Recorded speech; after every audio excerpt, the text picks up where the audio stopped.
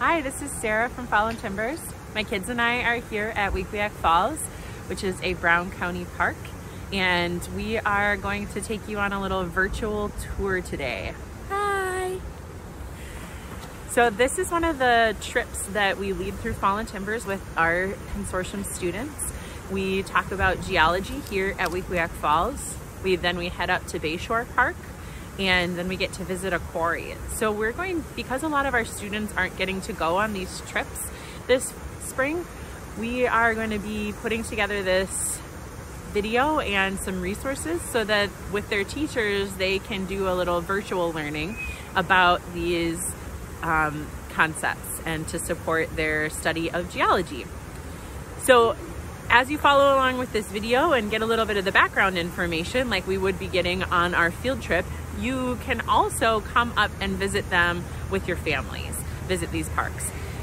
So check out the Brown County Parks website for directions to the parks, and then you can come up and get an in-person look at these different geologic resources, because hands-on learning is the best kind of learning. All right, so when we take this trip out, our two main objectives that we want students to take away are, number one, that geology is amazing. And I'm gonna talk to you a little bit more about that, especially the geologic time scale, how old these rocks are. And then number two, that we live somewhere really special, that our local geology is unique. And that if we were living somewhere else in the country or in the world, we wouldn't be able to go on this same trip and visit these same places. So that's really special. So how old are these rocks? Let's put it into perspective. Over 400 years ago, the French fur trader Jean Nicolet first came to this area. About 10,000 years ago, the first Native Americans came to the Great Lakes region and lived here. About 65 million years ago is when dinosaurs roamed the earth. And about 450 million years ago is when these rocks, these sedimentary rocks, were formed at the bottom of a shallow ocean that covered this part of the world.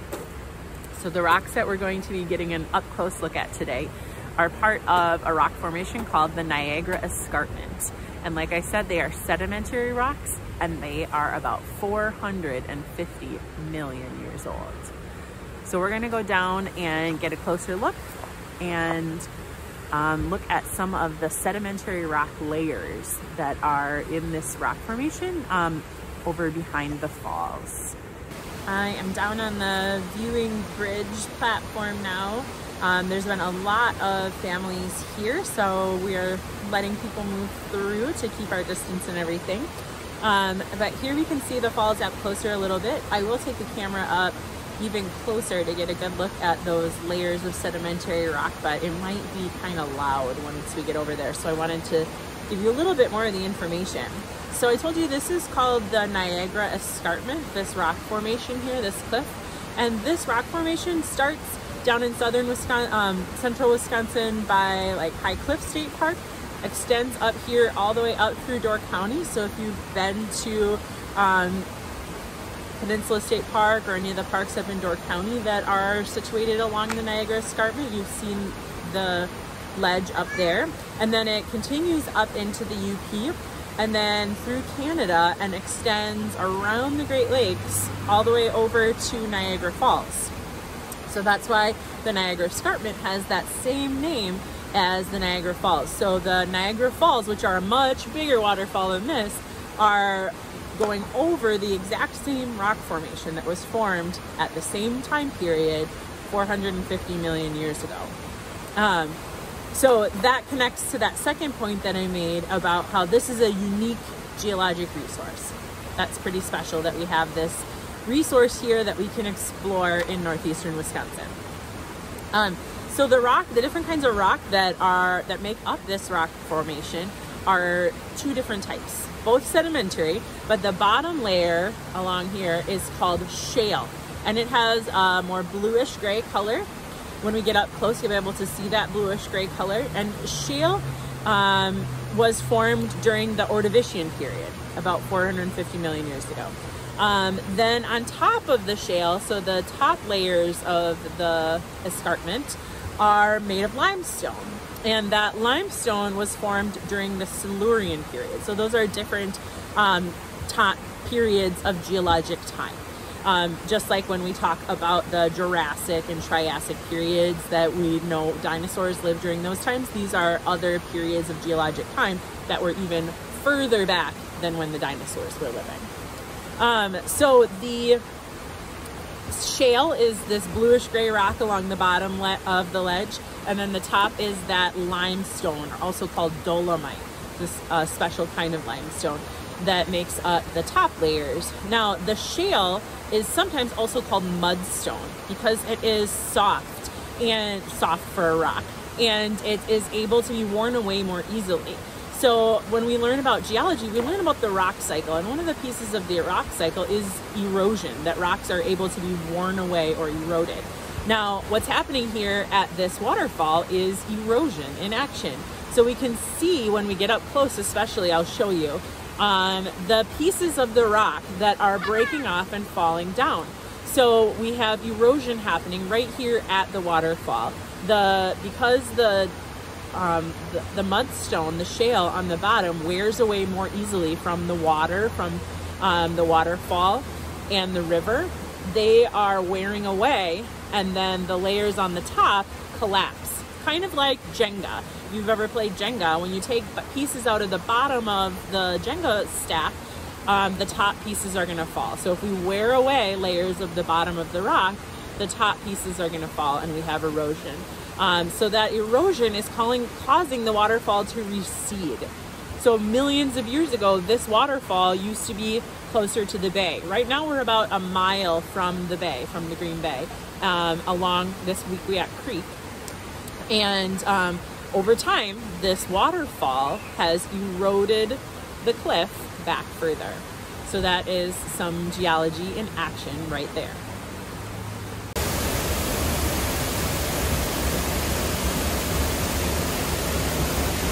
So here down next to the falls, it's pretty loud, and you can see these lower layers of the rock wall along the bottom of where the water meets the rock are those shale or mudstone layers. And then above at the top of the waterfall are the limestone layers. And you can see where those icicles are hanging off near the top of the waterfall, where the limestone is like a ledge sticking out over because the water has worn away those layers of mudstone at the bottom of the waterfall. So that's showing us up close those different types of rocks and the erosion that's happening here at the waterfall. Now, I definitely recommend coming back here at different times of year. So this is spring, we've got some icicles still hanging here, but in winter, it is a full ice waterfall that surrounds this whole basin. And in summer, you can come and look for frogs and explore and look for rocks and fossils. There are some fossils of sea creature life that we find here at Weequahic Falls and Bayshore Park, because remember I said that this rock was formed at the time when there was a shallow ocean here, and so there are some small sea creatures that lived in that ocean and were trapped in the layers of sedimentary rock as they died at the bottom of the ocean, and the rock was formed at the bottom of that ocean. So some pretty awesome discoveries to make here. Hi, we're here at Bayshore County Park now. We drove from Weequahic Falls about 10 minutes north to Bayshore County Park. We parked by the playground and then walked in toward the campground. And as you're walking toward the campground, there's a pit toilet that's on your right, and across from that is a trail that leads right here to where I'm standing. And then this trail with the stairs goes down where we are going to be hiking. We're going to hike along the Niagara Escarpment. So we're starting at the top of the Niagara Escarpment, and this trail is going to take us down along the rock ledge and down to the beach of the Green Bay. All right, my kids are leading the way. We're walking. You can see along the left side of the trail is the Niagara Escarpment. and you can see those rock layers of this sedimentary rock. Now the part they're walking along here, this is all limestone, and the part of the trail that we walk along here is going to be all limestone because we are above that shale layer. We're not going to be walking next to the shale layer here. So I'm going to go catch up with them, and we'll show you some other things and make it to the bottom of the trail.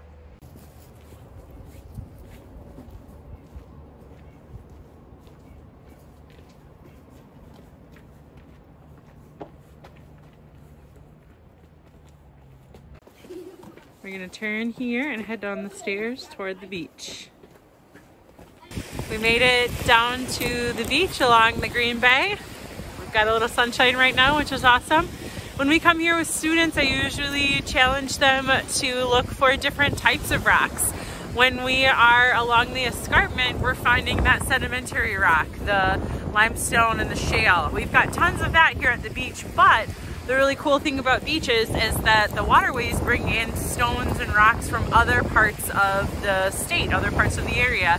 So we might have some sandstone or some metamorphic or igneous rock that travel here from the bay that might have come down rivers and into the bay and then traveled all the way over here. So you can look for those different types of rocks. We can also look for beach glass and shells and driftwood and all sorts of other natural and man-made materials to find some treasures here at the beach. My kids are looking for treasures here as we speak.